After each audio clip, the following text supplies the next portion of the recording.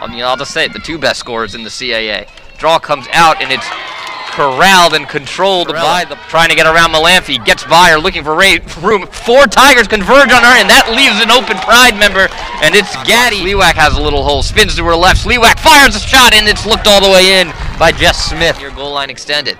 Turns the Jets on, drives into the stick of Smith.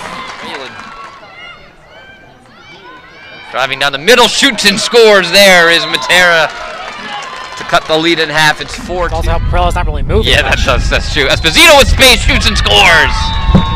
5-3, 6:07 to go. Hofstra move to get space. Matera now with space. She shoots and scores. 5-4 with 2:02 to go. Hofstra pulls with it. Trying to get loose. Fires across. Firing and tapers the top corner. Langella pulls us even at 5. Paris goes forward, shoots, bounce, then it's Esposito looks in. Lets it fly and scores. Hofstra back within 1. Matera with it.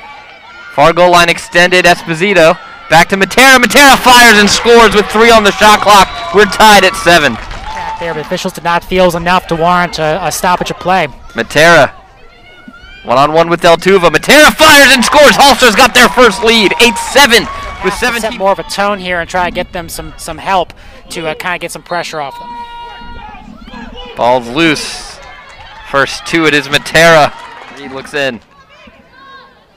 Looking like she's digging in to go. Takes off for the net, shoots. Kicked away by Smith. Behind the Matera. Deltuva on her. Those two have been well acquainted as well.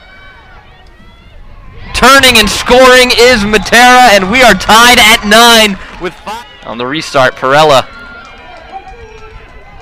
trying to wrap around.